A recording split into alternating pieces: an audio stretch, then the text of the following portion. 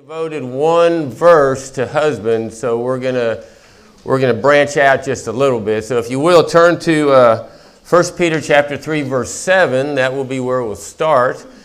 But also turn back to Ephesians chapter 5, verse 23. So keep your finger in there. Now we're going to read that and another corresponding verse that Paul wrote in Colossians.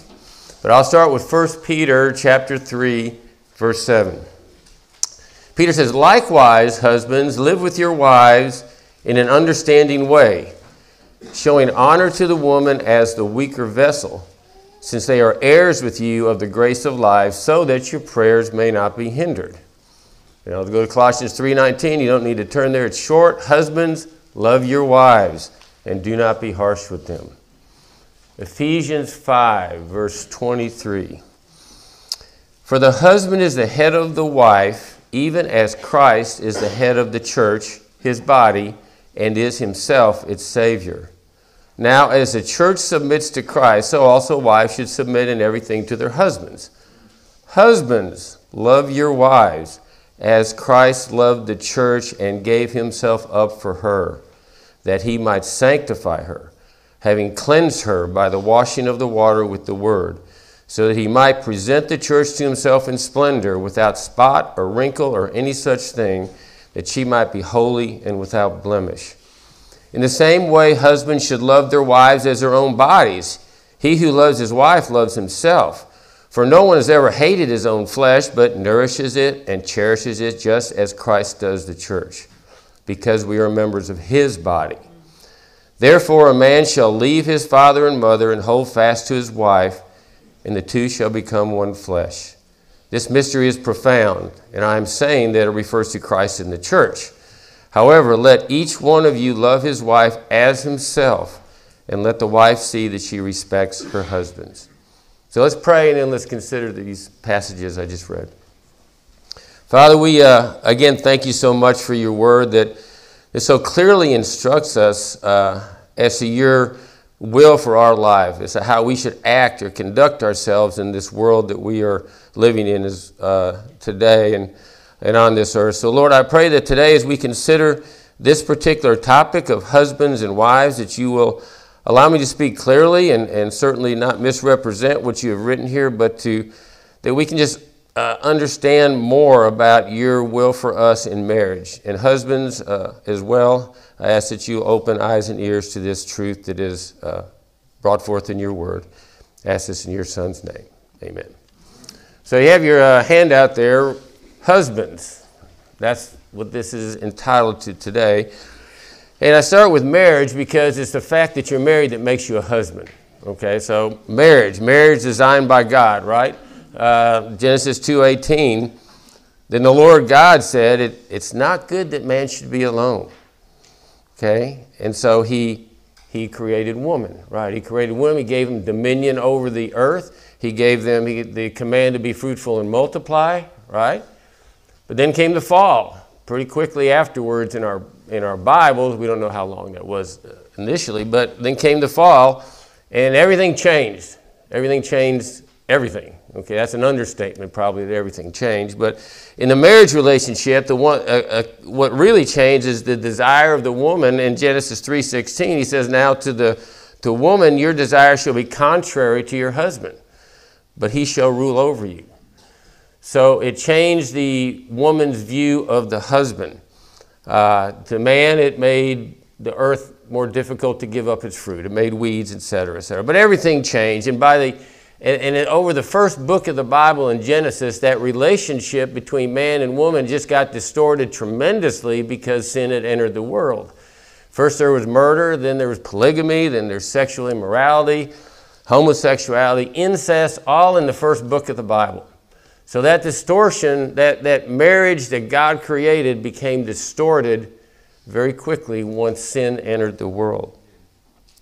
So the question you have to beg yourself is, how can then two sinful human beings have a marriage that honors God?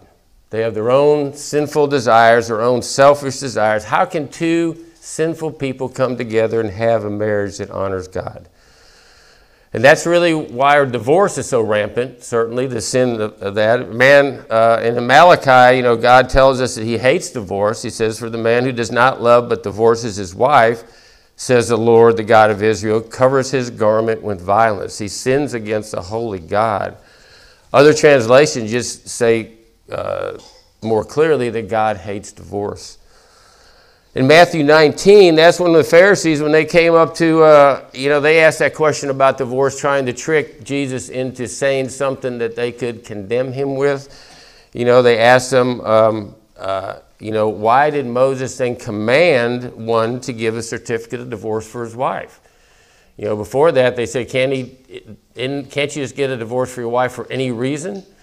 He said, and then Jesus said, they made their one flesh. God made it this way. And they said, well, why did Moses command that? And Jesus clears it up quite easily in verse 8 there. He says, because of your hardness of heart that Moses allowed you to divorce your wives.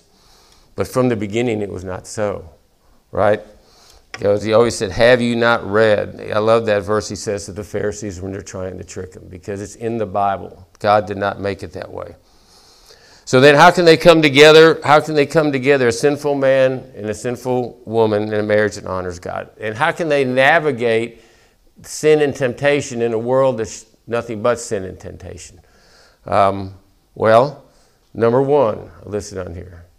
You need to be filled with the Spirit. You need to be regenerate. Ephesians 8, don't be drunk with wine, be filled with the Spirit. You need to have the Spirit living with you. It really starts right there. Because a non-regenerate person cannot have a marriage that honors God. You need to be a regenerate person. Number two, then God gives us his word, the Bible. I wrote B-I-B-L-E in capitals because that's an acronym, because it's a book of instruction before leaving the earth. It's important that we read that. So we've got the Spirit. We have the Spirit dwelling within all regenerated, saved human beings that are God's people. And then we have the Bible that instructs us through the working of the Spirit in our mind. And then we have to submit to God. We have to submit to God's word. And I'll also say we have to submit to our wives, because this is to husbands today that we're talking about, right? We must submit to our wives. And although it doesn't say that specifically, because it says the husband's supposed to be leader of the wife and have authority over the wife, but it's not in a demanding, dictatorial type leadership role. But it's in a way that it's a loving, caring, protecting, providing relationship and providing for her needs. So in a way, you are submitting to her needs by being the husband that you are called to be. Review, just last week, wives, remember, told to submit to your husbands, even the unbelieving ones, so as you can win them without even a word to the Lord. You're not supposed to adorn yourselves with external jewelry, clothes, things that attract other men, but you're supposed to have that, adorn yourself with the beauty of an inner, quiet, and gentle spirit, and that spirit comes from the Lord, from the regeneration. And you follow the example the holy women did. This is just review from last week, and he said, do not fear, women, do not fear any repercussions from being this way, okay? That can put a believing wife married to an unbelieving spouse, certainly in a precarious position. But do not fear. Trust in the Lord. Stay that way. Now, husbands. Here we go. Husbands. Believing husbands. This is written to believing husbands. It's written to the church that's dispersed, but it's written to believing husbands to give them instructions on living with their wives. And like I said, Peter gave us 6 verses about wives submitting to husbands, but just this one about husbands and how they should treat their wives. So that way, but the rest of the Bible kind of fills in the gaps that maybe Peter leaves out. So let's just read verse 7 there again.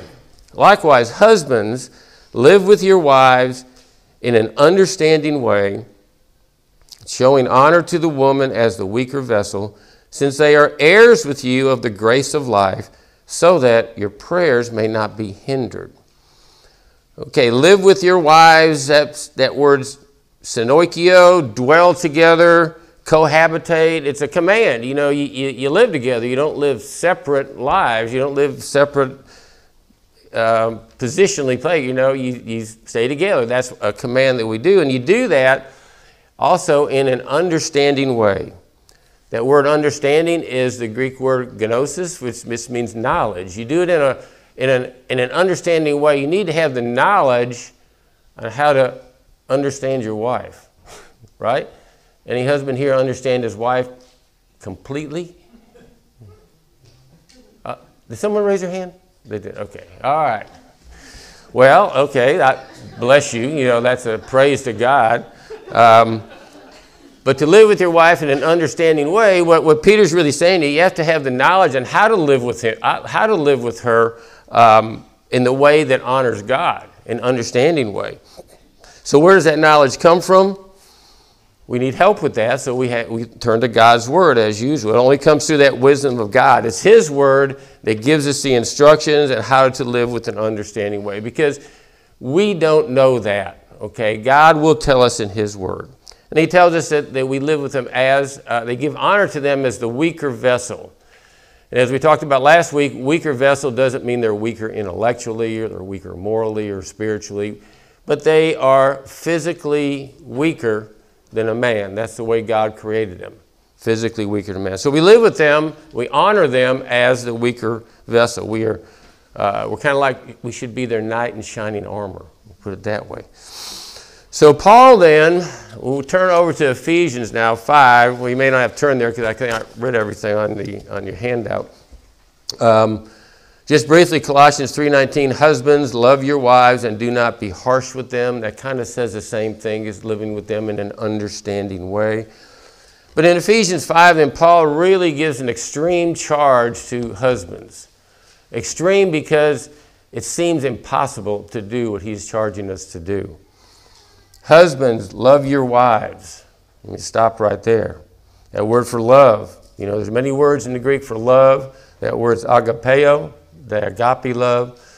There's other words for love called eros, which is the, the sensual type love, and phileo, the brotherly type love. But this is agapeo. It's the noble type of love. It's the self-sacrificing type of love. It's the type that looks at the object of that love and says and desires and does what is best for the object of that love.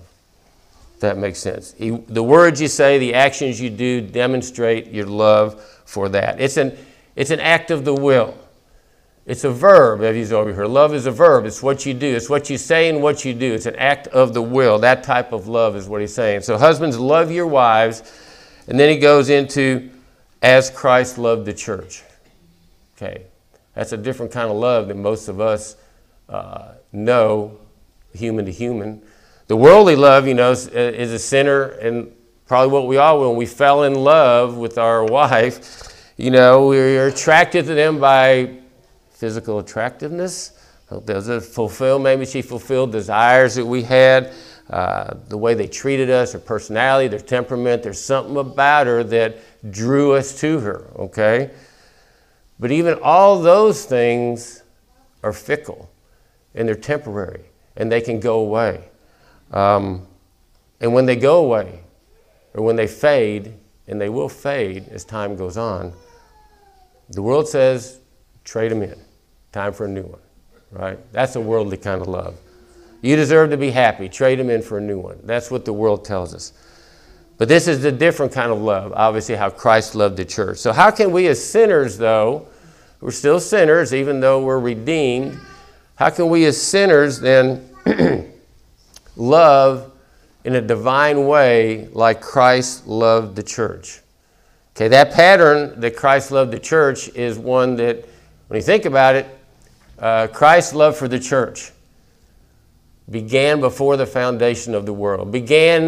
There's no worth, it had nothing to do with any worth that we had. It had nothing to do with God looking down that corridor of time and saying, well, he's going to be worthy, so I'm going to love him as my people. It's not that. It has nothing to do with that. It has nothing to do with works. Christ's love for the church is eternal, unconditional, it's divine. So how can we express that? How can we emulate that in our love for our wives? It seems impossible, okay, but Christ has given us his Spirit. He's given us the mind of Christ. He's given us the Word to follow after, right? that will enable us to love in a manner like that, never perfectly like Christ loved the church, but that is our goal. That is our goal. Excuse me. And then he goes on to in the same verse here, and he gave himself up for her. So it's the love that Christ showed for the church is that sacrificial love. Christ was mocked, beaten, crucified for us. And when you think about it, he knew about it beforehand. It's not just something that kind of happened. He knew beforehand and came down for the purpose of sacrificing himself for us. In Ephesians, it tells us quite plainly, Paul tells us, it says, but Christ emptied himself and took the form of a servant, being born into the likeness of men. And then being found in human form, he humbled himself by becoming obedient to the point of death, even death on a cross. So it's a sacrificial love. It's a giving up of oneself for the other. And God's love, certainly like I mentioned earlier, it's not based on works. It's not based on any worth that we have. God's love is really founded in his own nature. We've heard God is love, right? And that is his own nature. And so again, you have to ask yourself, how can I love my spouse like God? I'm not God. How do I do that? Well, we do have God's nature in us now as redeemed human beings. And again, remember, it starts all with having that spirit within you. You've got to have God's Spirit living within you in order to do these things. Paul tells us in Romans 5:5 that God's love has been poured into our hearts. So that love that we're trying to emulate is in our hearts through the Holy Spirit that's been given to us. So we have the Spirit within us. We have God's love that he has demonstrated to us. And so that we can, to a certain extent, emulate God's love. And in the Bible, in 1 Thessalonians, he says, you yourselves have been taught by God to love one another. So we have the Spirit of God in us, right? We're taught by God through his word how to do that. So we have the capacity to love as he loves. And although that won't be perfect, we have to remember also that this love that we are to demonstrate that emulates Christ's love for the church is an act of the will and the heart. Okay, so we have the love in there, we have the will that he gives us, we have the Spirit that allows us to do that. So ask yourself this question. Well, no, you don't have to ask it. I'll just say it. If every attribute that drew you to your wife goes away, every single one, mind, body, spirit, everything goes away, we're still commanded to love her, right? That's how God loves us. And maybe even more, because at that point, she would be more in the need of your love. And so this love, God's truly love, sees a need and responds to that need. So that's a question you must ask yourself, I think, a lot. And again, the sacrificial love that is demonstrated by Christ was demonstrated in several areas in the Bible. Remember the parable of the Good Samaritan? The priest and Levite walked by this injured man who needed help. The Samaritan saw the need, and at great risk to himself, because he was beaten up because there's robbers everywhere there, he took care of him and did what needed to be done. Christ's washing of the feet of his disciples was even another example of sacrificial love, because remember, his disciples, they just didn't get it all the time. They were ambitious. They just really didn't understand what he said a lot of the times. And when he washed his feet, humbling himself to the most lowly servant at that time, lowly thing that a servant would do, he said, this is my example, okay? You do this. I'm sacrificed for you. You do this as an example. I'm doing this as an example. You follow my example by what I'm doing. So this is another question that you may ask yourself. A Christian husband who is willing to give everything, or a Christian husband who loves only for what he gets from his wife, doesn't love as God loved. That's not an example of godly love. Okay, but a Christian husband who is willing to give everything for his wife, including his life, okay, that husband loves as Christ loved the church. And if you're willing to give your life for your wife, why not be willing to give up other things? You should be willing to give up lesser things in your life, like maybe some of your desires, some of your wants, some of your hobbies, to fulfill the need of your wife. Your wife should look at you like Paul describes the way we look at the church and the love of Christ in Romans 8. And I'll just read it to you as well. So this is the way we understand Christ's love for us. This should be how your wife sees your love for her as Christ of the church. In Romans 8:35, who shall separate us from the love of Christ? Shall tribulation, distress, persecution, famine, nakedness, danger, sword? So nothing's going to separate your husband's love for his wife. Nothing. Okay? No, in all these things we're more than conquerors through him who loved us. For I am sure that neither death nor life, nor angels, nor rulers, nor things present, nor things to come, nor powers, nor height, nor depth, nor anything else in all creation will be able to separate us from the love of God in Christ Jesus our Lord. That's Christ's love for us. That's how your wife should see your love for her, as Christ loved the church. And then he goes on to saying, and this love that Christ demonstrated is a purifying love. It's a sanctifying love. It's a love that purifies and makes better the object of the love. So in verses 26 and 27, Paul says that he might sanctify her, speaking of Christ and his church, having cleansed her by the washing of the water with the word, so that he might present the church to himself in splendor, without spot or wrinkle or any such thing, that she might be holy and without blemish. So Christ's love for the church is a sanctifying love. Now certainly at the moment of regeneration we are cleansed of all sins, and we will stand before a holy God on our day of death, perfectly righteous, but that's the imputed righteousness from Christ. But while we're here, we still need cleansing. We still sin and fall back. We still need to be brought up into Christ's likeness. And so what he's saying, it's just like he says in 1 John, so if we confess our sins, he's faithful and just to forgive us our sins and cleanse us from all unrighteousness.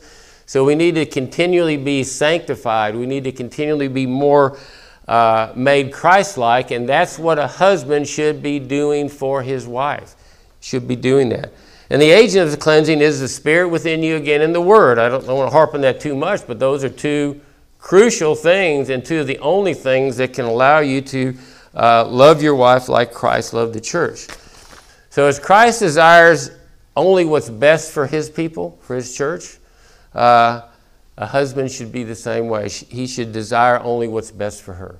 And only what's best for her is to just seek to continually purify her in the Word, and to continually keep her away from the defilement of the world out there, to protect her, to provide for her, and should never, ever induce her to do something that is against God's Word. And I think where that applies is probably in dating before you're married. If you're dating someone and they say they love you, okay? You're not married yet, okay? They say they love you. But they want you to go a step further, like prove your love to me, okay? That's not Christ-like at all. That is worldly love. And that is something that we need to warn our offspring as they encounter those encounters as well. So and then verse 28, let's move on. In the same way, husbands should love their wives as their own bodies. Okay, he who loves his wife loves himself. For no one's ever hated his own flesh, but nourishes it and cherishes it, just as Christ does the church, because we are members of his body. So Christ demonstrated, and this is just a simple analogy, Christ demonstrates his care for his body, his church, by caring for it, by nourishing us with the Word, by sanctifying us through his Spirit. And he's just making the analogy that we do the same for our own bodies. We want to take care of our own bodies because our own bodies, we want to keep them strong, gives you a sense of well-being. Well, as husbands, we treat our wives as Christ treated his body. Okay, and then he makes the analogy, that just naturally you take care of your own bodies. Well, you need to take care of your wife even more so as Christ took care of the body. It's just a simple thing. And how do you take care of your body? Well, you nourish it. Okay, you give it what it needs to grow. You give it what it needs to mature. You give it what it needs to be more pure and sanctified in Christ, you need not only physical needs of your spouse, but you need them spiritual needs as well. You need to nourish them with that. And you need to cherish your wife. That word is a really good word. I remember there's a song a long time ago by the associations. The old people remember it, probably most of y'all don't know, but cherish is a word I use to describe you. But we need to cherish our wives. That means we love them.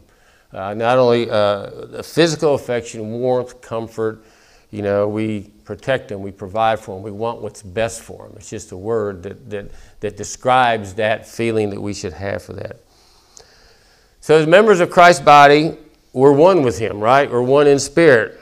Paul tells us in Corinthians, but he who is joined to the Lord becomes one spirit with him, right? So we're one with Christ. So as a husband and wife, we are also one. Remember, the two became one flesh.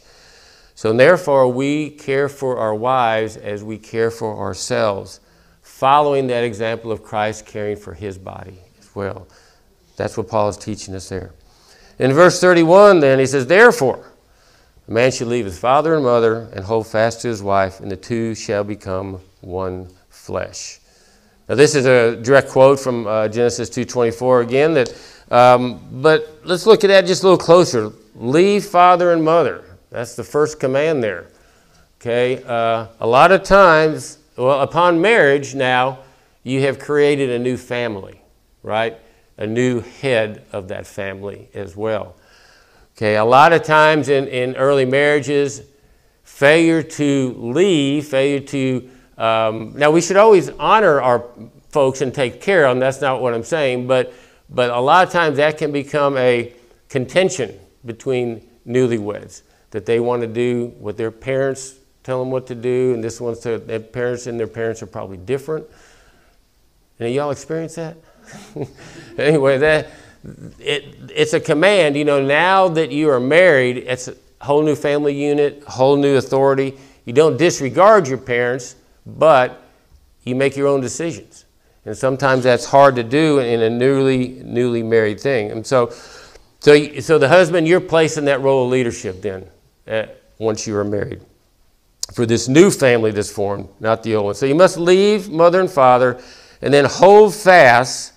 The word is sometimes translated cleave, proskuleo, okay? And it literally means to be glued together, glued or cemented together. Now, what does that tell you? You're one, right? I mean, it's permanent. It's like super glue. It's permanent. It connotates unity, okay? And it's indivisible. Should not be split. You know, Jesus told again the Pharisees in that Matthew 19 exchange he had with them about divorce. He says, so then you're no longer two, but you're one flesh. Therefore, what God has joined together, man must not separate. Because God hates divorce, right? And God will always hate divorce. And although he tolerated it in certain instances, and he has provided a couple of those instances in his word, and he will forgive divorce, he still hates it. He still hates it as with any sin. But as with any sin, he can forgive it as well also. So as a believing husband, then, and indwelt by the Spirit, okay, commanded by the word to love your wife as Christ loved the church, if and when your wife sins against you, what do you do? What do you do? Well, you have to ask the question. I'm going to answer a question with a question. What did Christ do for you when you sinned against him? That's the example we're following there. And are your wife's sin any greater than the sins you've committed against Christ? No. And he didn't divorce us, did he? Okay. But even that sin of adultery, one of the provisions that Christ made for divorce, I guess we'll say, even that sin of adultery, it does not necessitate divorce. It's not a command to divorce, right? That's the whole theme of the book of Hosea. Okay, God commanded Hosea to take a wife of adultery, a wife that was even a prostitute, and commanded him to take her back and forgive her. God took Israel back after Israel committed spiritual adultery with all the other gods over the time as well too. But that's the idea. That it's a forgiveness in sin. It's forgiveness of your wife, whatever she may do to you. I'd venture to say your husbands have probably sinned more against your wife than she has against you, but because that's just our nature. But we are to be forgiving as God has forgiven us. And then he goes on to say that this mystery is profound, and I'm saying that it refers to Christ in the church. So what's he talking about here? Well, we know what a mystery is. It's something that was unknown, but now it's been revealed. Okay, so I think he's talking about, he's kind of making this comparison here to marriage and Christ. Okay, the mystery of Christ and his church was a mystery in the Old Testament, right? We knew they prophesied Messiah was going to come, but did they know who, when? Did they know what it was going to look like? No, it was a mystery, and it was not revealed until Christ came and showed that the kingdom was something that you entered by faith and not by works. So that's a mystery one, but I think it really points more also to the sacredness of marriage. It's comparing Christ in the church and Christ's love for the church and a husband and his love for his wife, that it should emulate that. So it gives marriage that sacredness that God always meant for it to be, right? That God always said it was when he created woman for man. And that kind of brings us in full circle back to 1 Peter again.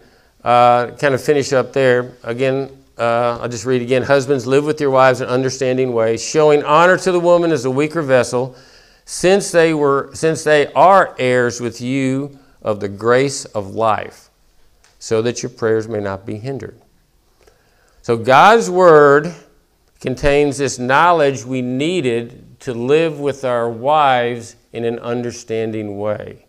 We need to understand we need to understand the gift they are to you, and how we are to treat them, how we are to love them, how we are to protect them and provide for them. And we may not understand our wives completely, like I said earlier, but we do know by God's word how we are to love her and how we are to treat her. And it's not by taking charge, men, and lording it over them. Okay, it's not by being a demanding husband that you do this or else. Not by that at all. It's like Christ loved his church. It's that perfect example that he gives for us. That sacrificing example he gives for us. We sacrifice for our wives. So to show our love for our wives, it's self-sacrificing. It's going to sanctify her. It's going to purify her. It's going to make her more and more like Christ. That's our love for her. At the same time, we honor her as a weaker vessel. So we protect her. We provide for her. We nourish her. We cherish her. Those are the types of love that we are to give our wife, because that is the example that is given to us in Christ's love for the church. So we show this honor as a weaker vessel. That's just saying that that's a continual attitude that we have. Again, she should look at you like that knight in shining armor. That's what you should be, always taking care of her as the weaker vessel. And then he said in there, since they are heirs with you of the grace of life. So what exactly is he pointing to there? Well, commentators different on this, but I think it's pointing to both this life and the next. Okay, your wife is a grace that God has given you. Okay, it's only by the grace of God that you have that wife. And so she is one grace that God has given you in this life, right? And so it's in this life, husbands, you must treat them like we were talking earlier this morning, as your best friend, your companion, right? Your helpmeet. It's a grace that God has given you as a husband. So we treat her like that. And if your wife is a believer as well, then this is pointing also that she's going to inherit the eternal life with you as well. But she's only your wife while she's here on earth. You know that, right? Okay. She will always be your sister in Christ, but she's only your wife while here. And so we treat her as Christ treated the church. And so he ends up saying, so your prayers may not be hindered. Oh, okay. Well, so the prayers we want God to hear our prayers. We want God to answer our prayers. It goes, there's a lot of things that hinder our prayers. And we just had a nice study on the sovereignty of God in prayer, and there's a lot of things that can hinder your prayers to God. And just mentioned a few of them here that we can mention in closing. Certainly continued unconfessed sin, disobedience. I think disobedience on my list there should have been up on number 1. Psalm 66:18, the psalmist says this, if I had cherished iniquity in my heart, the Lord would not have listened. Cherish iniquity. That means you love your sin, right? So you love your sin. If I kept that in my heart, the Lord's not going to hear your prayers. Okay? Lack of faith, certainly James tells us, that you must have that faith in God that He's going to hear your prayer and understand and act on it. But if you doubt, he says in James 1:6-8, but let him ask in faith, no doubting. For the one who doubts is like a wave in the sea that's driven and tossed by the wind. For that person must not suppose he'll receive anything from the Lord. He's double-minded, unstable in all his ways. Ask in faith, your prayers of faith. Certainly we ask with wrong motives. Again, James tells us, you ask and do not receive because you ask wrongly to spend it on your passions. So as a husband, praying for things for your wife that are not in her best interest, not things that glorify God, are prayers that will not be heard and not answered by God. And certainly, number 4, their unforgiveness. That's one of those things that we all maybe struggle with.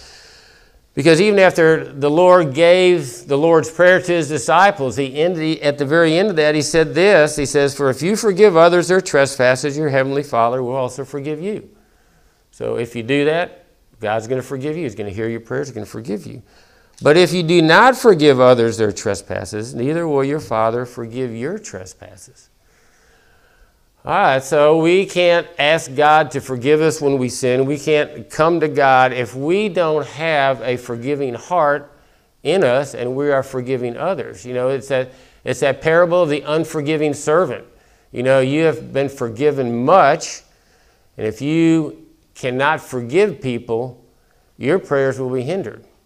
God will not hear those prayers. He won't forgive you and hear that.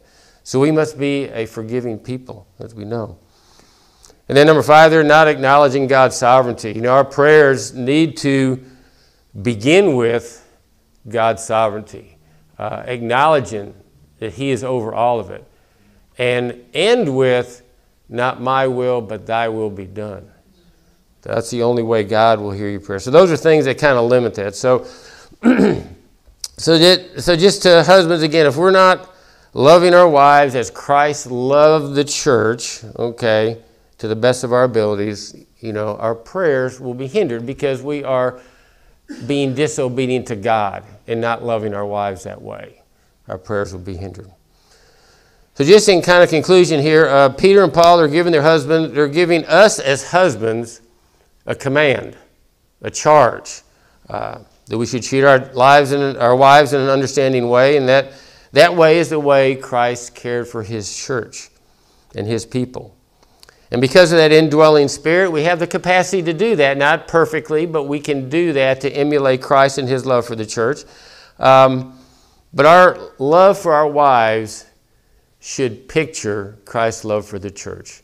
People should see us loving our wives and see that picture that Christ loved His church. And that sends a message to certainly everyone that we're around. Unbelievers, our family, everybody can see that and know why it is like that, because we act as Christ loved the church. We love them in a sacrificial way, a sanctifying way. We want what's best for them to make them more and more like Christ. But at the same time, they're the protector. We're the provider. We nourish, we cherish, we love, we honor them as our wives because they're one of God's graces He's given us. Right? I don't know what I'd do without my wife. Christ commands it, and failure to do so will hinder your prayers. I read somewhere that a man was worried that he loved his wife too much. When asked by an elderly, wise man, would he love her as much as Christ loved the church?